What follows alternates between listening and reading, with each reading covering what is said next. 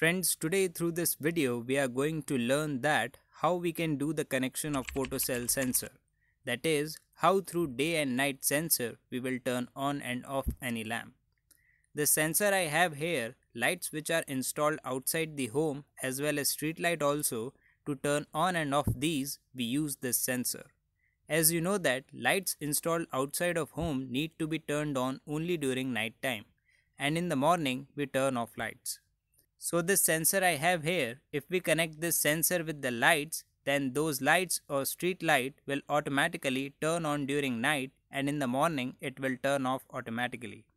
This sensor we have, before doing connection of this sensor, let us look at the specification first, because before wiring we must have the knowledge about the equipment which we are going to use.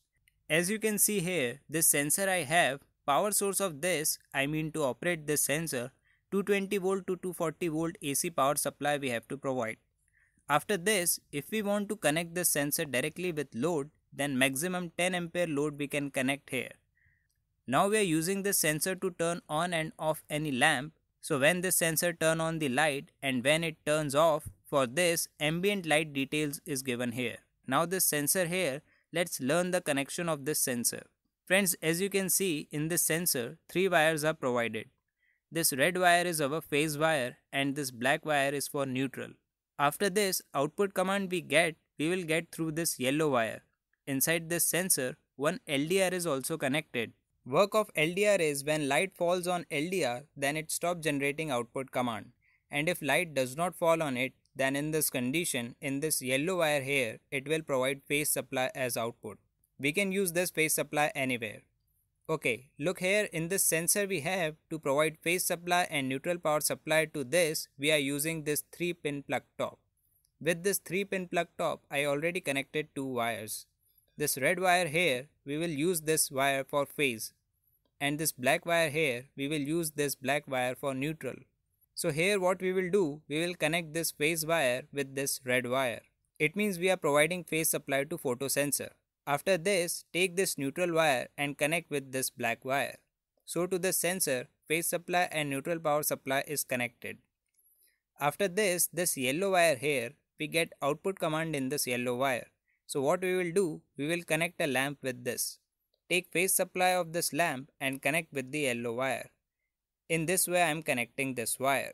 After this, neutral wire of this lamp here, take this wire and connect with neutral power supply wire. Okay, now to this sensor we will provide power supply. So with the power supply I am connecting the socket.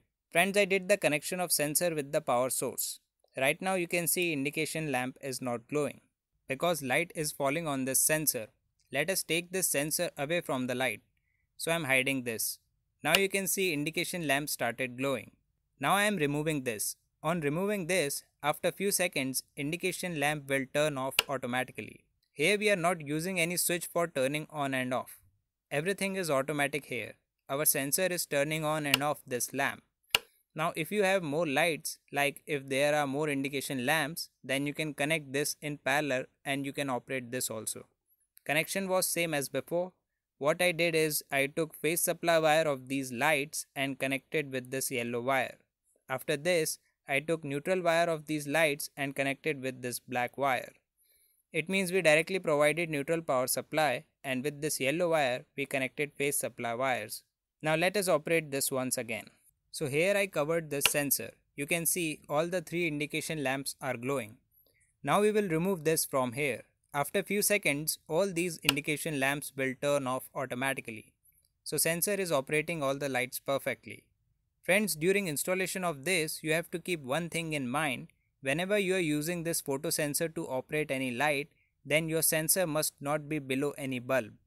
What I am trying to say, look here. See, here is one street light and we cannot install this photocell below this light.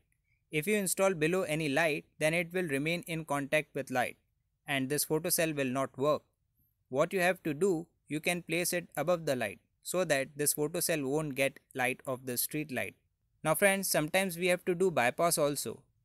Before the darkness, if we want to turn on the lights, then we have to make a bypass system here. We have to place a bypass switch here.